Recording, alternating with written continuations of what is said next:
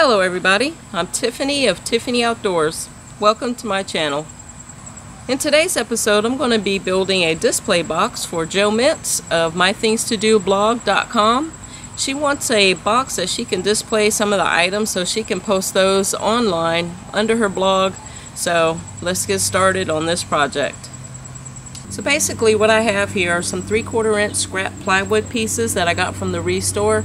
That's a store that all the proceeds go to the Habitat for Humanity, so I like shopping there, and you never know what you'll find. So I found these nice big pieces, so this is what I'm going to use for the project. So what Jo explained to me is she wants a box with just the bottom and 3 sides. So I'm going to try and pick some of the best looking pieces that I have here.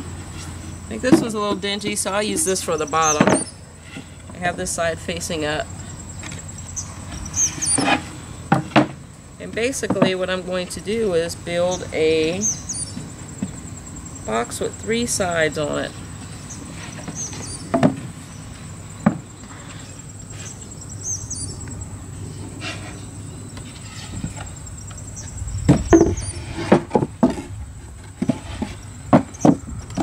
So this is basically what she wants, something like this. So what I'm going to do is I'm going to be using my pocket hole jig that I got from Harbor Freight to make pocket holes in this, just to make this very sturdy, make these walls stand up really straight, really strong, and not be able to be all wobbly and stuff, since it's not a whole entire box. So now the first thing I need to do is measure some stuff out. So what I'm trying to do is trying to find the best piece that looks great on the outside, because this is not going to be painted. She's going to be using some different colored fabrics so that she can change the color of her background on this. So all I'm going to do is line up this edge the best I can. And then what I'm going to do is I'm going to put 3 screws in this. I'm going to mark my space out with this framing square so I can line it up exactly where I wanted it to be. One somewhere in the middle here will be my second one, and somewhere around here will be my 3rd screw. So when I do my pocket holes, I'm going to put one here, and one here, and all my holes are going to be on the inside. So I'm going to look down inside the hole there to see where to line up my hole and try and get that mark right in approximately the middle of the hole. Set my clamp. I've already have my my drill bit in. I've already preset this and tested it to make sure it's exactly where I needed it to be. And now I'm going to make my holes.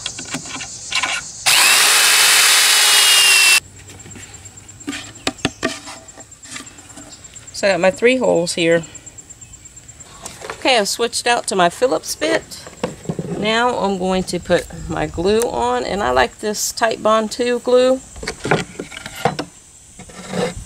With a small bead. Actually, when you do these pocket holes, this gluing process is really not necessary because of the strong bond. But I'm just going to put this on anyway. I'm going to put this on anyway. Okay, now I'm going to line my edges up.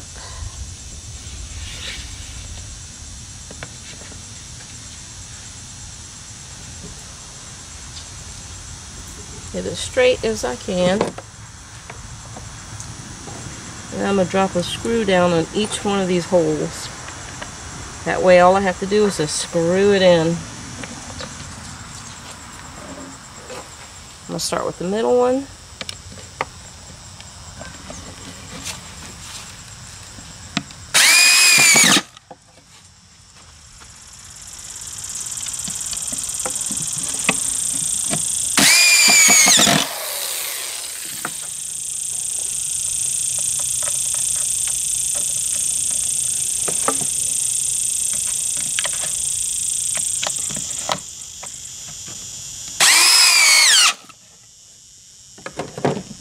And that's it. That is going to be strong once the glue dries. Get the other sides on. And wipe off this excess glue here. This side and the outside.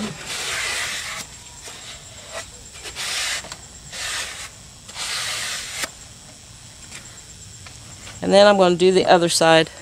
I've got the other side up. Now it's time to cut this piece that goes in between here. So, thinking either just going with it across the whole back like so, which would be the easiest way, or I can cut this to fit inside this gap here, and then screw some holes in from this way. It's all up in the air right now.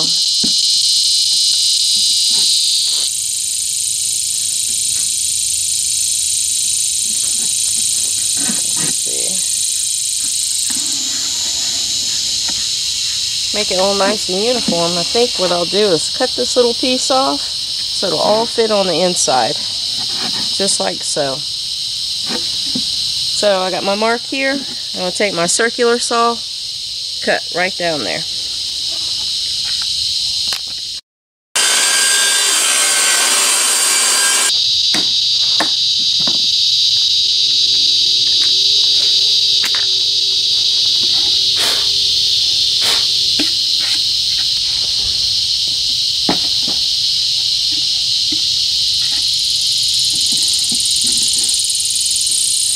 Alright, that fits in there nicely. It's not perfect, but it's going to work. So, now to drill my pocket holes and attach it.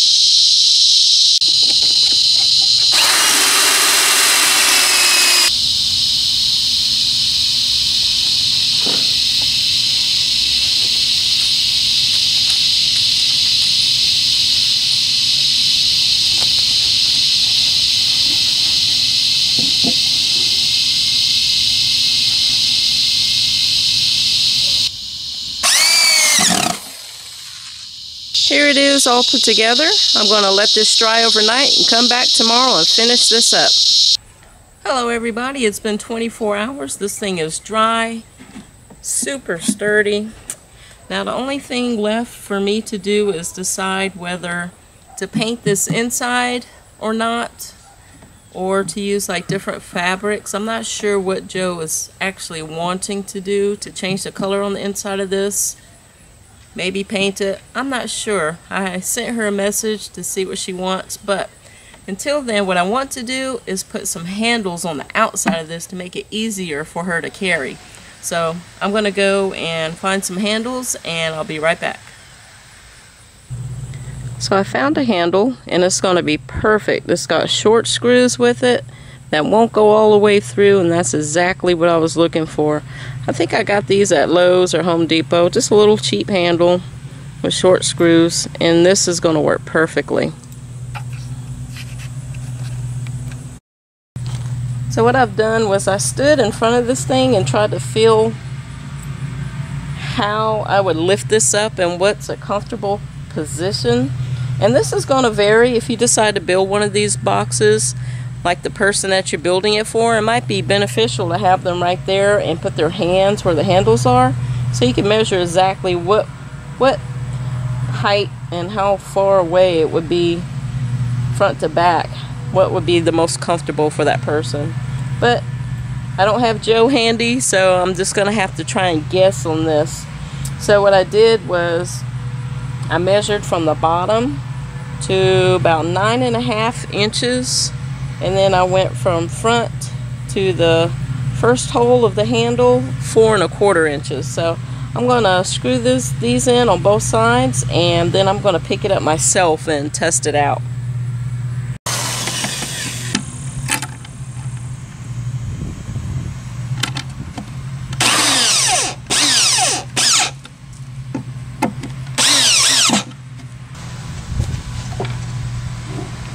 Oh yeah, this is pretty comfortable for me to pick up. I just hope that it's comfortable for Jo also.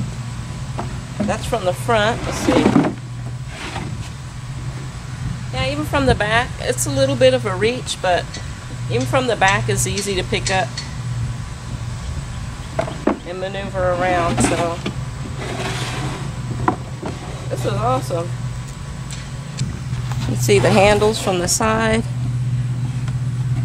Just a little simple handle that I had laying around, and all the scrap wood I had laying around too.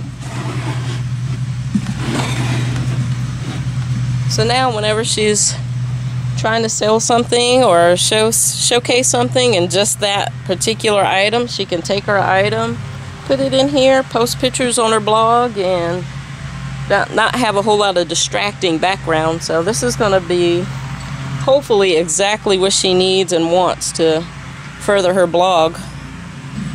I want to thank you for joining me in today's episode, and don't forget to hit that subscribe button, and also go and check out mythingstodoblog.com to see all of Jo Mintz crafts and recipes and things of that nature.